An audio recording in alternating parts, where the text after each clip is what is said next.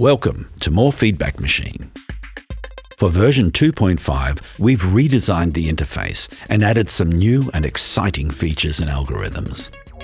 At the heart of this plugin are 4 delay lines, which we can see arranged on the left. Looking at the bottom of the interface, however, we also find 4 flexible LFOs, a pair of multi-stage envelopes, and a 4-slot modulation matrix. So there's obviously more to this plugin than just simple delay effects.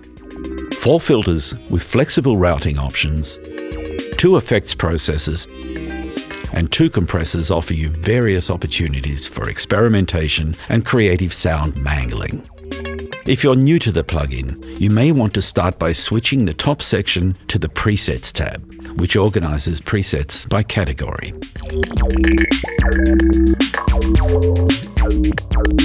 Let's set up a new patch. To start from scratch, right-click on the main data display and select Init. I've set up a drum loop consisting of 2 tracks, a bass drum and a snare drum. The bass drum track is dry, without any effects on it. I'm routing an auxiliary send from the snare drum track to this instance of MFM2. Because I'm running the plugin as a send rather than an insert, I'll start by turning the dry level all the way down and the wet level all the way up. Looking at the 4 delay lines on the left, the controls start with an input setting field with a choice of left or right channels, mono sum or no input at all. Our snare is mono anyway, so we'll go with the default mono sum setting for delay line 1.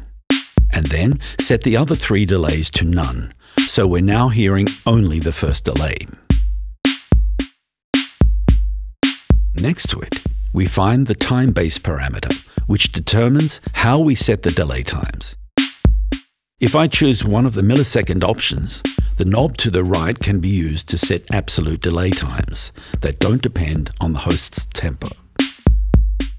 If I switch back to one of the sync settings, the delay times are set relative to the host tempo. And we have an extra sync field below to set the beat division. Though we can still scale that setting with the knob, now labeled ratio, I'll double-click to reset it. Let's try a dotted 1/8 note for the sync setting. Moving right, we find a pan and an output level control for each delay. But notice that there are no individual feedback controls. Instead, we have top center a large master feedback knob, which globally controls the feedback for all 4 delay lines. Turning this all the way down results in just a single delay echo after each snare hit. While turning it all the way up will keep the delays circulating constantly.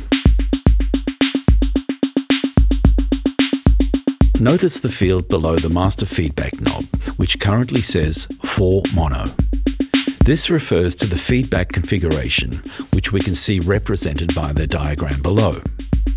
In this case, each delay simply feeds back into itself. Let's click the field and pick the next feedback mode, dual ping pong, and the pattern of delays suddenly becomes more complex.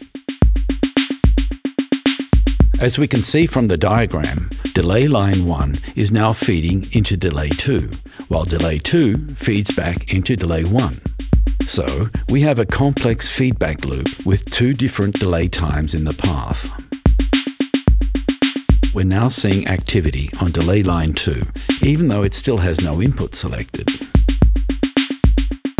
And we can pan it apart from delay 1 to create stereo effects. If I pick quad ping pong, our feedback loop will circulate through all 4 delay lines. So they're now all active even though we're still only feeding an input signal into the first one. Let's set delays 3 and 4 to 1/8 notes. The next mode, quad permute, effectively runs the signal around the loop in both directions at once. With high feedback settings, this mode can easily spiral out of control, in which case you might want to make use of the panic button to instantly clear the delay buffers and stop the madness. However, If the feedback is still set high, the delays will build back up again. You may find it useful to enter the settings and MIDI learn a hardware controller for the feedback control, so you can play it with a hardware knob instead of the mouse. Of course, you'll still need to route incoming MIDI data to the plugin. For this to work, the method will vary depending on the host DAW that you're using.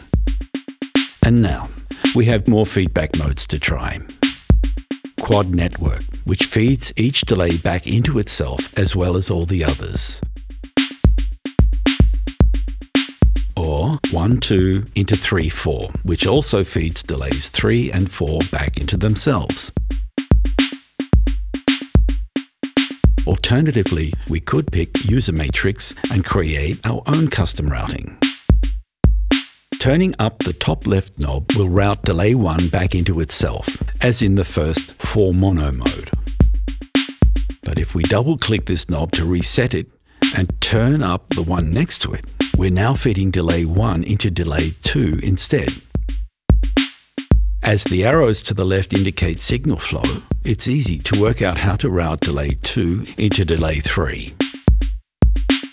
Delay 3 to delay 4, and finally delay 4 back to delay 1 to create a circular loop, similar to the quad ping-pong mode. And as before, the master feedback knob will globally scale all those feedback settings. So much for now.